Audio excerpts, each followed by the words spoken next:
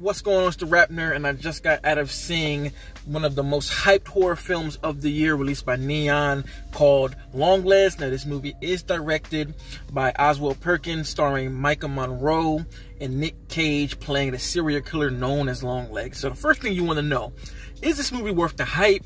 Is it the scariest film of the year? I'm going to answer that right now, and this movie is definitely worth the hype. Now, as far as if it's the scariest film of the year, I think that's going to be subjective. For me, it's definitely top 3. I'll say that. I don't know where it falls, but it's in the top 3 scariest films that I've seen this year, because this movie gave me a damn near anxiety attack. Like, I need to go take some Tums because my anxiety right now is through the roof. Micah's character named Lee is a detective. She is on the hunt for LongLegs because there have been so many murders happening on birthdays. And we're talking about like families being murdered, not just one person. Multiple families being murdered on birthdays, and she's chosen to help bring LongLegs in because she's skilled at it. What I love about the story too is it takes something that is pretty common. Like, we've seen detective stories, we've seen murder serial killer stories. I mean, so 2 of the best for me are Seven and, of course, Silence of the Lambs and Zodiac. We've seen a lot of these, right? But it still manages to carve a lane on its own to make it its own thing while borrowing from some of those. I don't even know how long the film is. I didn't look or keep up with time. But from the start of the movie to the end of the movie, this thing has an atmosphere that is so uncomfortable, so eerie, so scary as you dive deeper into what's going on. I'm trying to figure out even how to put this in words, man. Like, in bodybuilding, right? When you lift weights and you strength train to help build your nervous system, they always say there's this thing called time under tension. It puts a lot of stress on the nervous system. Well, that's what this movie is. It's time under tension. Oswald Perkins, from a direction standpoint, destroyed this film. Like, the cinematography, the sound design, the color palette, every little technical aspect about the film from a filmmaking standpoint, direction, works its way and complements the film so much and just makes you feel on your toes every single second of the film. And that's why I say my anxiety is so high. There are a lot of wide shots to where characters are in a room and the shot is wide, so you see everything. You see every single doorway. You see every single mirror. You see everything, and as you're sitting there looking, you're like wondering, is there something there the whole time? And it's done so beautifully that sometimes stuff is there, sometimes stuff isn't. And I want to rewatch the movie just for that, because there are certain sequences where I was like, wait a fucking minute, what is that? And like, I saw a review saying this movie gets under your skin, and this movie definitely got under my skin. Oh my god. Shit, I'm getting goosebumps thinking. One thing that this film does with the camera movement is it's very static. There are a whole bunch of still framing and shit just going on. Characters are walking back and forth and in and out of rooms, but it just keeps the frame static on what you're looking at, and it holds it. You're just kind of like, what the fuck's about to happen? And the character will walk in the room and the scene will continue, or it'll be a static shot held for about 10 seconds, goes to the next scene. It's just like, why are you fucking with me? My tension is through the roof right now. Why do you keep doing this to me? But you want that in a horror movie, so great way to do it. And all of the movement is pretty smooth. Like there are a lot of dolly shots, and like the stillness of the cinematography makes the movie even more terrifying. I'll say that. And there are even certain points where the aspect ratio kind of changes for certain reasons in the film.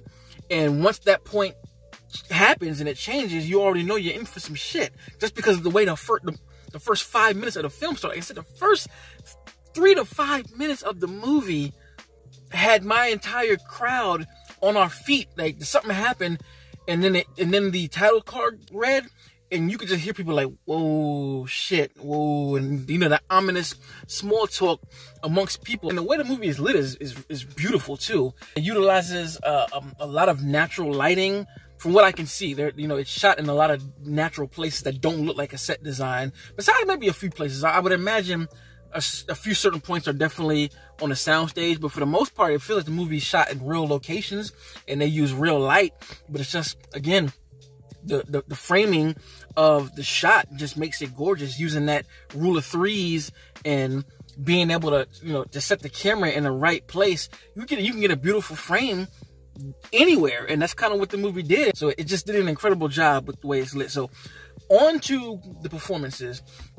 Micah Monroe's performance here, she does a lot of heavy lifting with her body and her, you know, the way she speaks through her body language, if you will. And she is able to convey a high level of anxiety throughout the film, and that made me be anxious as well.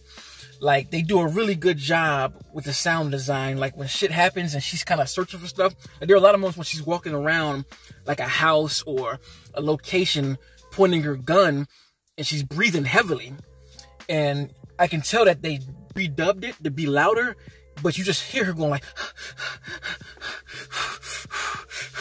and it's loud enough to where you're like there with her, and then the way the cinematography is set up, when you follow her, it just, you experience how she's feeling to the T, and it makes it scarier because you don't know what's gonna be happening and what's around the, oh my God, like, oh, I'm telling you, this movie scared the shit out of me. Like, just the way she is. Like, there's some things that, like, the camera will just be on her and you'll hear things, but you don't see it. And you'll just see her face just like quivering, breathing heavily, and just doing little nuances with her body. Like, her shoulders kind of shrugging, and you can see her, oh my God, she did an incredible job, to say the least. This movie doesn't work without her. Like, she's the reason for a lot of this working the way it was. Like, it is. She's a modern day scream queen for a reason, because this shit was incredible. Now, on to Nick Cage as Longlegs.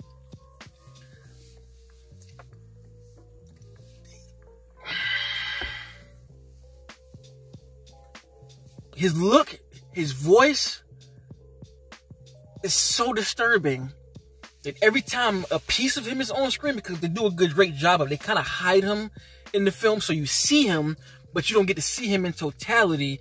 And as the movie kind of progresses, you know, you get to see him more. And before you even get to see his face, just hearing him and talk and shit that he's saying, it just creeps me the fuck out. Oh God, it creeps me out. And then when you actually get to see him, his look is so disturbing. I don't even want to look at it. Like anytime he was on screen, I was just sitting here like, this is not right. This is not okay. Like, why does he look this way? This is not okay. This is not right.